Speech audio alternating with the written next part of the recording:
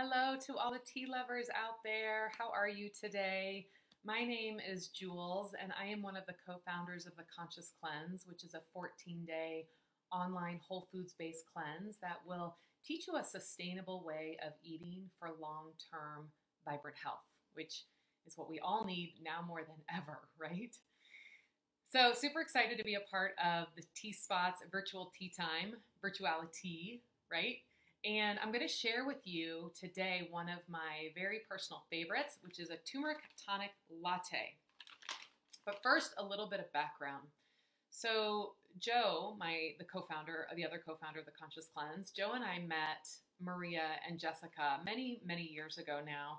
And we immediately fell in love with them, as you do. If you've met them, you know. And we both had the idea that wouldn't it just be amazing to create a detox tea line to complement the Conscious Cleanse, so the 14-day Conscious Cleanse, and again, something that people could carry with them into our 80/20 lifestyle program, or 80/20 lifestyle plan, which is basically where we teach people how to integrate the routines, the habits, the tools and the tips, everything that we teach in the 14-day Conscious Cleanse, we teach you how to put that into your lifestyle. And having a tea ritual goes right in line with that, both the cleanse, of course, but also really living a vibrant lifestyle. So personally, I've been a big fan of herbal tonics for many years because, you know, one of the things we talk about in the Conscious Cleanse is nutrient density and how you can get really the most nutrient bang for your buck, if you will, is to make sure that everything that you take in has a benefit, has an added benefit with very little waste or very little residue or any, very little that the body has to contend with in a way that isn't life generating or vibrancy, boosting, if you will. So the turmeric tonic, which you can see here, this is the turmeric tonic. You see that? We'll put a link to this below. The turmeric tonic, we created this really with a couple things in mind. The detox was the foundation for all the teas, but this one specifically, we were thinking about inflammation. And we know that inflammation is at the root cause of all disease. So you might think, oh yeah, I have inflammation. I've got achy elbows or achy knees, or maybe you're dealing with arthritis or joint pain or back pain or muscle aches. But all of disease has a root cause of inflammation. So most of us can benefit from anything anti-inflammatory. So what we have in our turmeric tonic that is inflammation fighting, if you will, is ginger, of course the turmeric, and then the pepper. We have peppercorn in this to help the body absorb turmeric. And that's really key. If you're taking any turmeric, you always want to make sure that you have black pepper with it because that's going to aid in the absorption. So for inflammation, that was the key behind this tea. And then we also are always wanting to manage our blood sugar. And managing blood sugar is really important for mood stabilization. It's really important for curbing appetite and cravings, which oftentimes can lead us into unhealthy choices. If our blood sugar drops out, we're going to grab the first thing that we can, shove it into our mouth without really thinking, oh, is this nutrient dense? So we really want to maintain the blood sugar. And so the cinnamon, the fennel, we have cinnamon and fennel in here, which are great for balancing the blood sugar. And then there's also sarsaparilla and nettles. And again, the nettle leaf is key for detox. So if you love chai tea, this was one of the other things about this. We know so many people love their chai tea. In fact, back in the day, chai tea was how I broke my coffee habit. And I would get the stuff from concentrate because it was delicious and it was easy. And little did I realize that it was loaded with sugar. And sugar is not a health generator. This is not something that's going to add to the brightness of your skin or the mental clarity or the energy or the mood stabilization that we're all after, right? So that had to go. And I realized that many years later, it served its purpose. But when you know better, you do better, right? So you upgrade. And this is a huge upgrade. We love chai tea. There's nothing against a whole leaf, of course, chai tea. The concentrates is specifically where you get into trouble. But if you love chai tea, you will love this.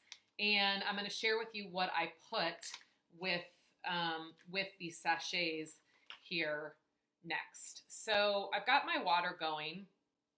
And one of the things that, again, I don't think that people always talk about, but when you're going to drink a really high quality tea, it's really important to start with good water. And it needs to be filtered or spring water. And we're really lucky in the Boulder, Colorado area. We have access to El Dorado spring water. So that's what I put in my tea kettle. The boil came down, so I'm going to just push that again. I'm going to bring it up to a boil. And that's, of course, it's on the package. You're going to bring it up to a boil. You're going to pour it in your mug of choice. And then you're going to steep it for 6 to 7 minutes. And you can't really go wrong steeping it, I don't think. Tea spot ladies might say something different. They may. But I like to get it nice and strong, really, because I just like a really potent tea. But so you're gonna pour your water in, let it steep 6 to 7 minutes, and then to make this into just a delicious frothy treat, we turn it into a latte. And I do this a couple ways. So the first thing that I like to put in my lattes is organic stevia. So you can see that here. This is sweet leaf organic stevia. And there's a natural sweetness to this tea from the cinnamon. So I don't use a ton of this, but I'll just do maybe, I don't know, just a little teeny tiny little sprinkle, like barely any, because you don't want to cover up the tea flavor. It's got so much flavor that you don't actually need the stevia, but that's a habit I'm in. And I like things sweet. It's true. I have a sweet tooth, which is also one of the benefits of these teas, especially this one with the herbs, the spiciness, so satiating, which is something, I like to have a tea in the morning, but I also like to have a tea typically after lunch. And for me, it's just a really good way to sort of, put an end cap to lunch. And it's a great way to sort of satiate before dinner, before that late afternoon snack that I may have. So I'll put a tea in there typically in the afternoon, which is when I know you guys are going to be watching this. So you've got this steeping. The next thing that we're going to put in here and that I put in the latte is coconut oil. And you can, we'll link to a recipe for, it's actually Maria was a guest blogger on the Conscious Cleanse, and she gave us the original turmeric tonic latte recipe. Hers has just a regular coconut oil in it and flaxseed oil. Today, what I have and what I've been using lately is the Bulletproof Brain Octane MCT oil. So if you haven't heard of MCT oil, it stands for medium chain triglycerides. And basically what this means is it's taking the most potent part of the coconut, so the most beneficial part of the coconut, and using that to create the oil. And so this is really, really good for mental stamina, really good for brain power. It's really good for energy. And then it's also really good for keeping you satiated and, again, fighting off those cravings. So this is like the craving one of, we have another one, but we're all about the cravings, all about fighting off cravings, which you can imagine if you're doing a cleanse, there's things that you're used to having. Maybe it's a mocha latte, something that's loaded with sugar, and you're used to getting that sugary hit. you need something that's going to work, right? So this is going to work. And so with the brain octane, it's super important that you start slowly. If you've never used this, they talk about starting slowly. So start with a teaspoon. You might work your way up to half a tablespoon. It's something to play with. You know, if you're really trying to curb your appetite or curb your cravings, you might need a little bit more. On the cleanse, you know, a lot of people, they will come to our program and they do so to get off sugar. And I'm talking about all natural sugars, right? And we have something called the low sugar plan. And making sure that you get enough healthy fat in your diet is a really, really powerful way to just slay those sugar cravings. And it's really important when you're, you know, when you're transitioning. After a few days, you won't have any cravings for sugar anymore. And it's really amazing. Then you might work your way to the lower amount of the oil. But if it's working for you and you feel like you're getting great energy and mental clarity, go to a tablespoon. That's great. There's nothing wrong with that at all. So I put this in the tea and I'm going to stir it up really well because you want the oil to really mix in and blend in. It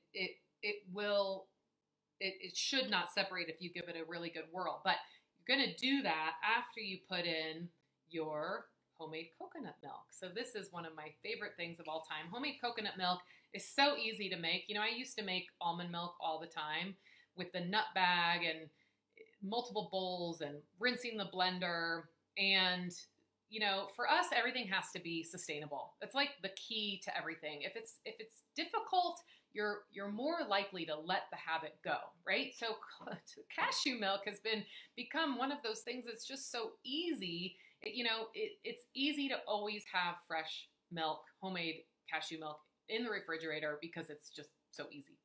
It's even easier than going to the grocery store, especially right now in this day and age, and especially when you have small children, which you never want to do anyway. I don't anyway. I don't want to take my kids to the grocery store.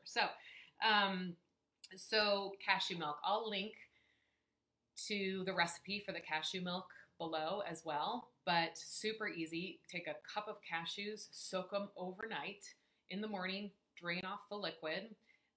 In your blender or high-speed blender, Vitamix, Blendtec, whatever you use, put 4 cups of water.